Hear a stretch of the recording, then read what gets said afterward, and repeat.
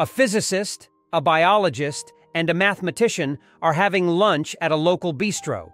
They're sitting by the window, and while they're waiting for their food, they notice a person walking into the house across the street.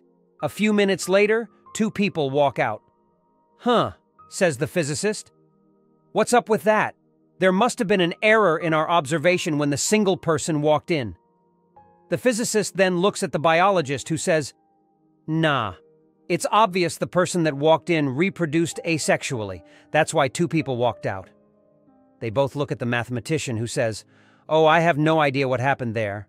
All I know is that if one more person walks into that house, it'll be empty."